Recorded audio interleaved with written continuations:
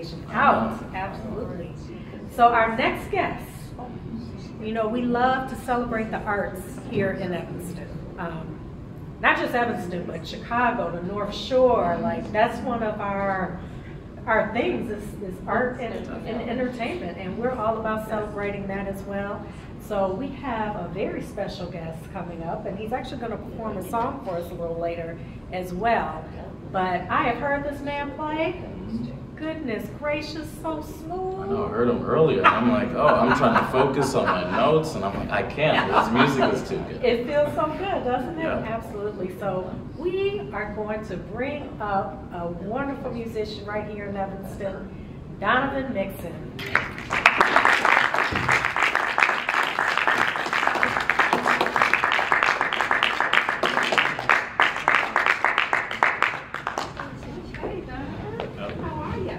I'm good. Thank you. I'm good. I'm very happy to be here. Yes, yes. Welcome to Where the People Meet. Yes, yes. Congratulations. This is the second one. Right? This is our second episode. We're getting it going. Yes. That's always going to be at the church now? Oh, no, we're going to different locations. We're bringing it to the people. Oh, great. Absolutely. Bringing it to the people. So we're going to be in different locations every month. Oh, wow. Okay. Yes, That's great. yes. So welcome, welcome. Thank you. Now you are a man about town. Who here has been to a Donovan show? Yes. Yeah. There's some folks in the crowd there. Yes, I mean, and you draw a crowd. Yes, it's been very, been very well populated recently, you know, and it's catching on a little bit. Yeah. Yes, I know I said Evanston, but you're a man about the world, actually, a musician about the world. Yeah, I've been around. I've been around a little bit. He's modest. He's modest. Yes. But Donovan's Garage, yes, and since last October, it's been happening, and here in the church, thanks to Stephen Rogers. Stephen Rogers was inspired to get in touch after an article came out that Gay Reisenberg, she wrote in the round table about our activities in my actual garage on Cleveland Street. And that had been going on since the COVID pandemic, just doing garage concerts. And so, but then Gay decided, I'm gonna write about it. And the next week, 200 people showed up in the alley.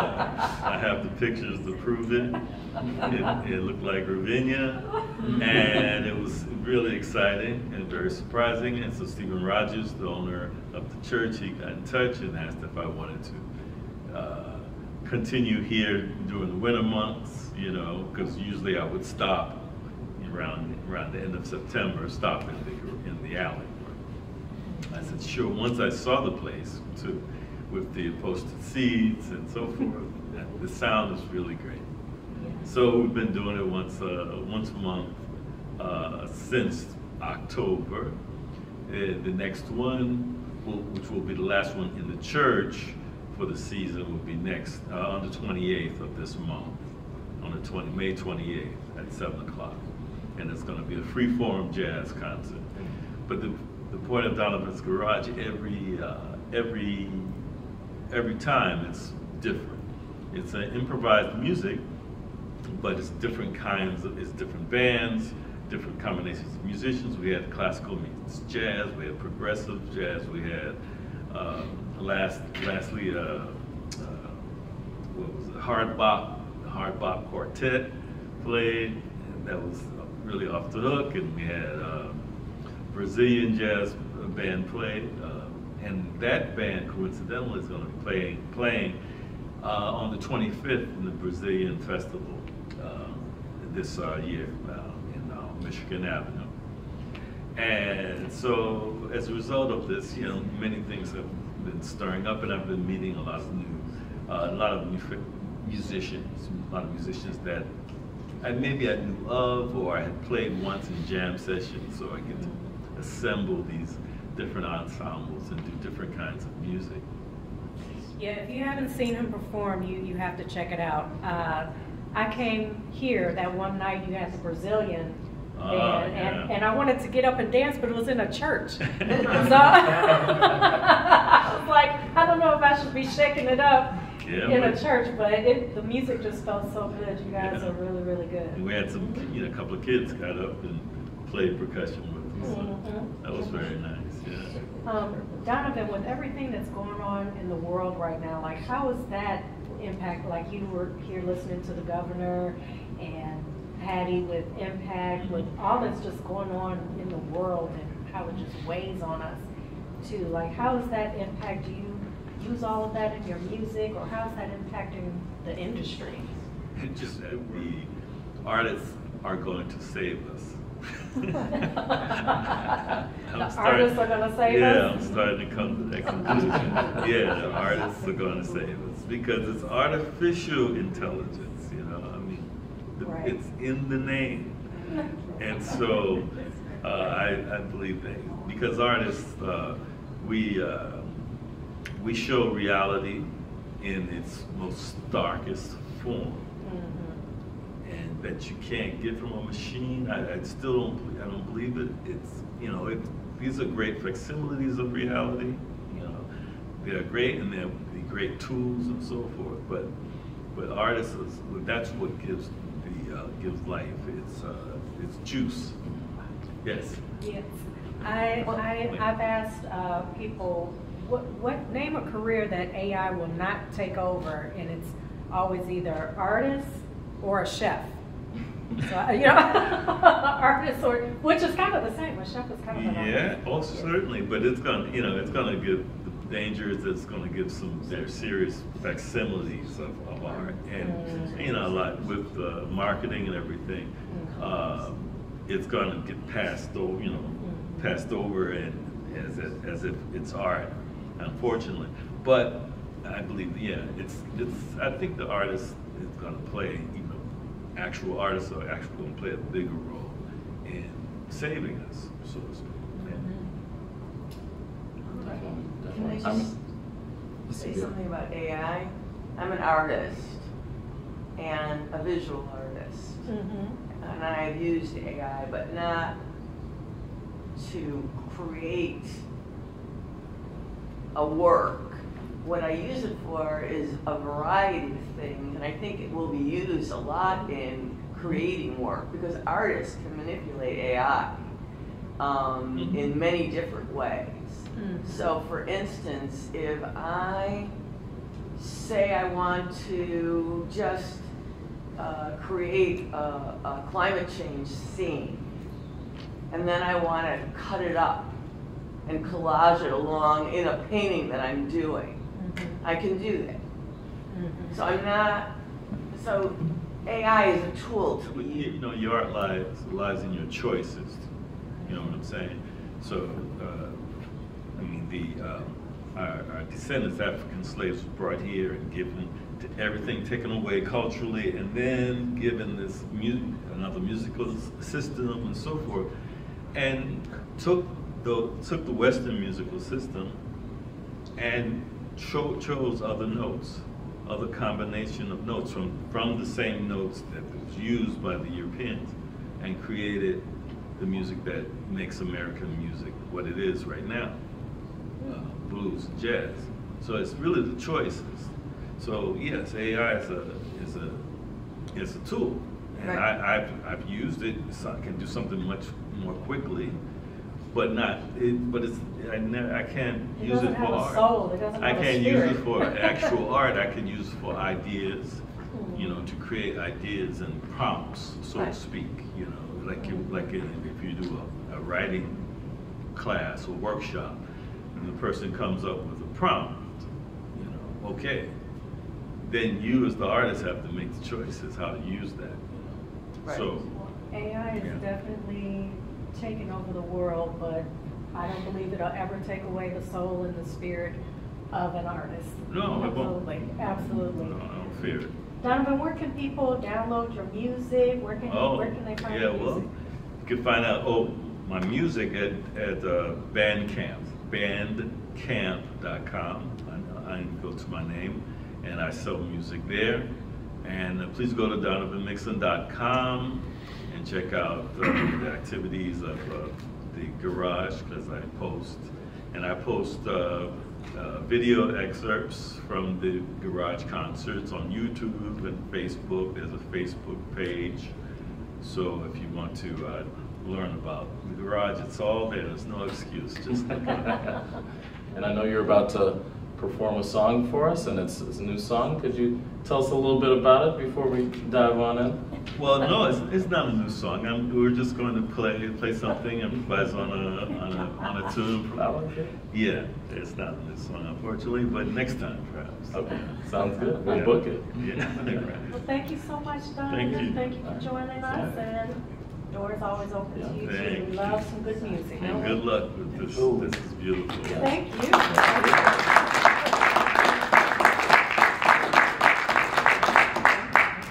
So we're going to close Oh, still here. Hi. This is Derek Lays. He's a bassist, and has been here a number of years now. A number of years, yeah. Yeah. I don't even know, but it's been a number of years. From New York, I believe, and he's a great bassist, and I was really happy he said he would come and join us today. We'll play a brief rendition of McCoy Tyner's "Three Flowers." I haven't talked to McCoy Tyner about this before, but I assume he calls it Three Flowers because it's in 3/4, and it's in 3 keys. And what else? What would be the third thing? 3 keys in 3/4. What would you say, looking at the song? Maybe he played with the trio. Maybe play with a trio. Okay, 1, 2, 3, 1, 2, 3.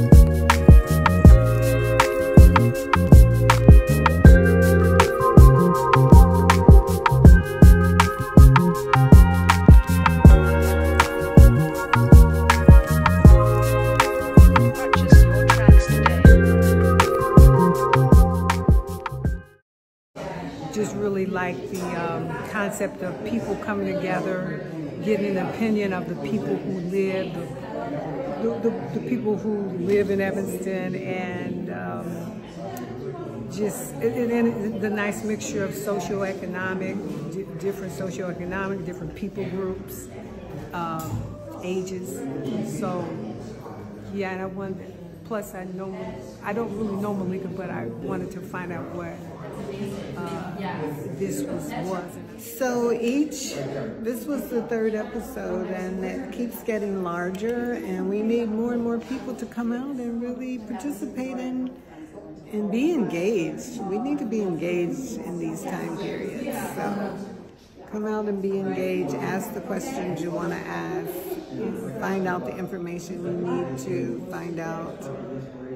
This is an important year, better now than any time, so thank you.